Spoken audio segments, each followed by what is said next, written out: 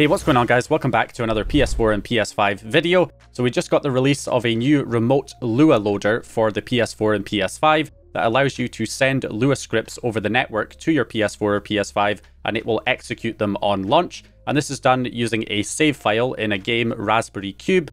Essentially any games that run the Artemis engine could be ported for this to work. And this can be used as a viable entry point for loading future kernel exploits on the PS4 or PS5.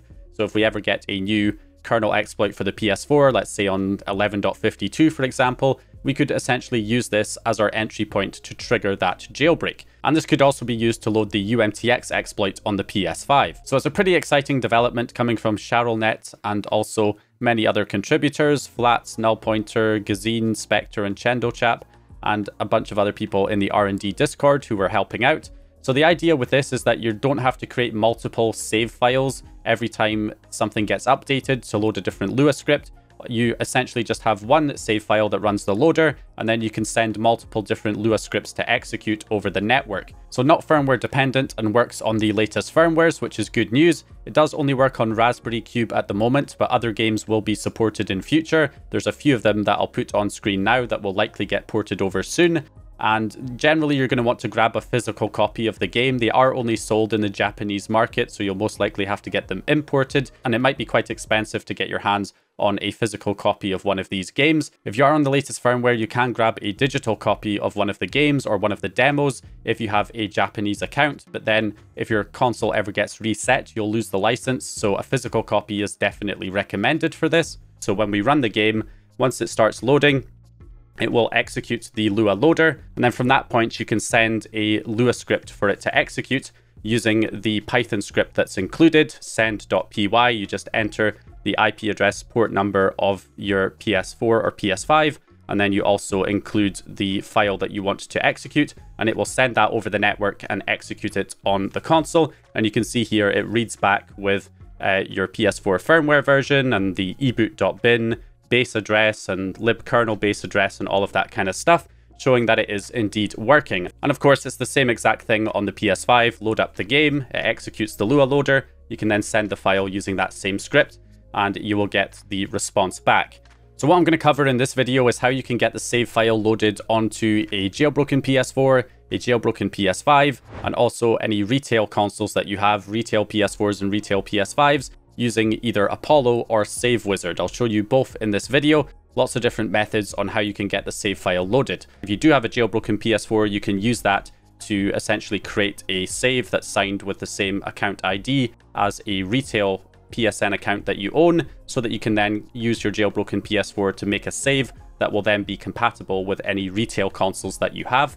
So let's go ahead and cover that first of all. So if you're going to be doing that, the first thing you want to do is get your PSN account ID. Luckily, there's this handy dandy website that's now available, PSN account ID, psnflipscreen.games. All you do is enter your PSN account username. So we'll go ahead and enter my account name here for one of my PSN accounts, and then it will give you your account ID. You just want to copy that account ID and paste it into a decimal to hexadecimal converter like this one on rapidtables.com. And then it's the hex signed 2's complement that you want. That is your account ID. So once you have the account ID of your retail PSN account, all you need to do is activate that on your jailbroken PS4 by, of course, heading into the Apollo Save tool, going to the User Tools section, and in there you can activate a PS4 account. You can see that my account is already activated here, but you would select an account that's not activated and then enter the account ID of your PSN account in here. So once you have that entered and it's activated, you're going to want to reboot your console to make sure it's properly applied. And once you've done that, we can then create a save file on the game Raspberry Cube. I'm just using a fake package version of the game here as a test. So all we're going to do is create the save file. You just start the game, skip through the beginning section, and then press square to bring up the menu. Head over to the save section and create a new save file. Once you've done that, you can close out of the game. And at this point, we can head back into the Apollo Save tool again. Head over to the HDD Saves section, find the game, which shouldn't be hard to find with all the Japanese letters, and select it there, and then go over to Copy Save Game and copy it to either the USB or the hard drive. I'm going to copy it to the USB drive and replace the files on the USB, copy it to the USB here, and then unplug that USB drive and plug it into your computer. So from this point, All we're going to do is head on to our USB drive, go to the PS4 folder, the Apollo folder, and then find the decrypted save data for the game. Once you find it, we're going to delete all of the files in here apart from the SCE system folder. So then we're just going to download the code as a zip file for the remote Lua loader and extract that out to your desktop. And we're going to copy all of the data from the save data folder from the project into our USB save folder. And that will get the decrypted save on there. So once you have that transferred, we're going to open up the inject.lua file and make sure the platform is set to the platform that you're going to be running the save on. So if this save is going to be running on a PS4, you're going to keep it on PS4. But if you're planning to load this on a PS5, you're going to want to change that to PS5. So at that point, we can go ahead and save the file, unplug the USB drive and plug it back into your PS4. So once again, we're going to go back on the Apollo save tool here. We're going to select USB saves this time. And of course, we're going to select that save file that we just replaced, and we're going to copy it to the hard drive, and that will replace the save on the hard drive with our decrypted data from the Lua loader, and that should now have the save done. So at this point, if we close out of the Apollo save tool and run the game, it should in fact run our Lua loader. And as you can see, it does in fact load the Lua loader. So we have it up and running. And because this save has been re-signed with my official PSN account ID, I can now copy this save to the USB, the encrypted version, from the PS4's own menu by heading into the settings and going to the save data management. And from there, I can select the save on the system storage and copy it to the USB storage. And that will get the encrypted version of the save that's re-signed to my profile, and it will copy that out to my USB drive. So with that, I can then copy that to any PS4 or PS5 that is activated with the same account ID. So any retail consoles that I have that are on the latest firmware that have that PSN account on there, I will be able to load that save on those consoles now. So if I want to copy that to a retail console, I can just plug in the USB drive into that retail console and then do the same thing where I just go to save data management on the PS4 or PS5, and then go over to the USB drive and copy to system storage to copy the save to the system storage of that console, and I'll then be able to run the save if I have a retail copy of the game. So that's how you get the save file up and running on a jailbroken PS4, and then use that jailbroken PS4 to then get the save file transferred to retail consoles that are activated with the same account ID, or of course a jailbroken PS5 that's activated with the same ID will also work. Now if you don't have a jailbroken PS4 with Apollo that you can use, and you can instead use the save wizard with the zip files that I'll leave in the description. So those same save files that I just created on my jailbroken PS4, I will leave them linked in the video description in zip archives. All you have to do is download the one for your platform, PS5 or PS4, and then you can use the save wizard to re-sign it to your profile. So the way you do that is you open the save wizard application, plug in the USB drive, and then go over to the re-sign section, select the option to import, select one of the zip files for either PS4 or PS5 and import that save file. And then Save Wizard will re-sign that save for you to your account. And once that's done, you'll then be able to plug that USB into a retail console and copy the save from the USB to the hard drive in the same way that we showed.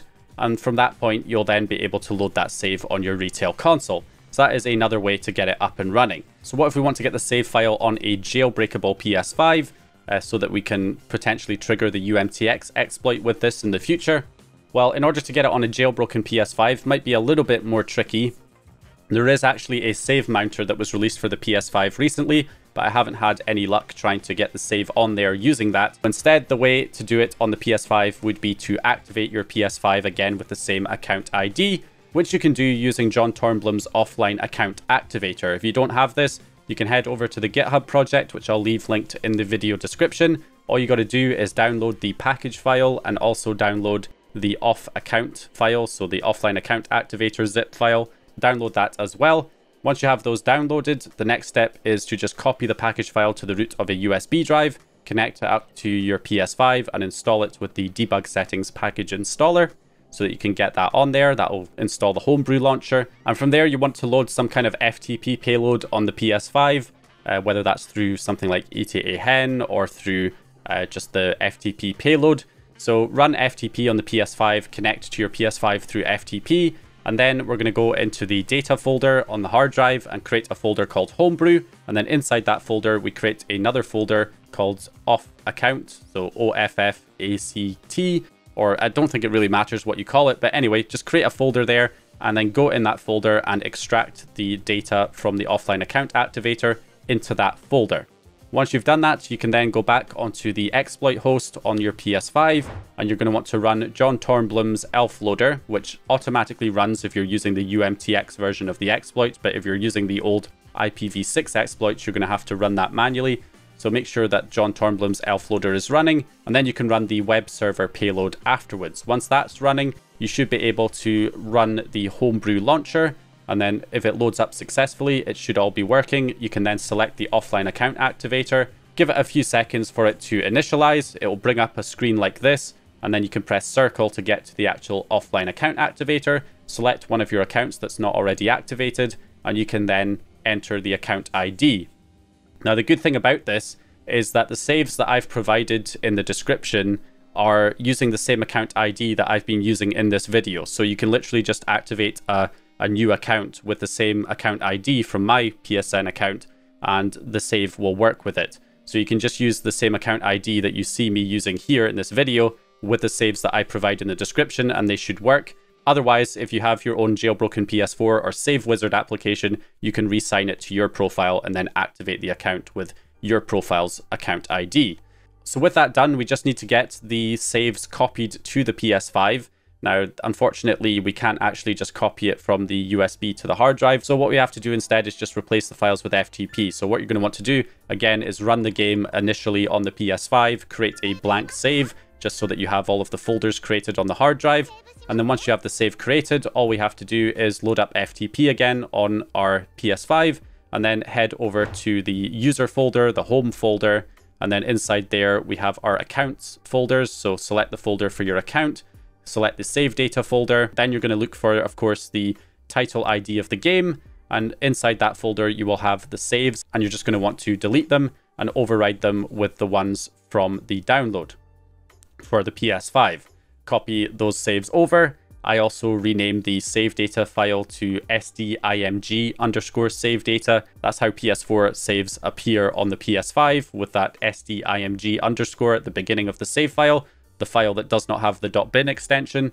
I don't know if that's actually required, but I just tend to do that anyway. And then that should be it. The save file should now be applied with the correct account ID that matches the ID that's already activated on your PS5. At that point, we can run the game, and as you can see, it will load the Lua loader because it's all set up correctly. So anyway, that's multiple ways that you can get the save file copied onto a jailbroken PS4, a jailbroken PS5, and also re-sign the save files so that they can be used on retail PS5s and PS4s as well. For any future PS4 and PS5 kernel exploits that come out for those versions, you'll now be set up and ready to run those. So yeah, that is how we get everything set up. Now, there are other ways of doing this as well. There is a backup and restore method, although that tends to kind of like reset your console because you're restoring somebody else's backup. So I wouldn't necessarily consider doing that until some kind of exploit comes out that we can actually use this to trigger. Otherwise, you're resetting the console for no good reason at this point. So I wouldn't necessarily recommend the backup and restore method until there's actually something that we can run this on that makes sense to, you know, go through resetting your console. Otherwise, you can use these methods that I've shown in this video to get the save file on there without having to restore a backup. So anyway, that's how you get the network Lua loader up and running on your PS5. So any new Lua files that come out that can be executed with this, you'll be able to use this Lua loader, send those Lua files using the Python script, and get them running on your PS4 or PS5 for any future exploits. So yeah, we'll keep an eye on this. We'll see how it develops. But that's it for this one. Hope you guys enjoyed this video or found the information useful. If you did, please leave a like and subscribe. And once again, I'll hopefully see you guys in the next one.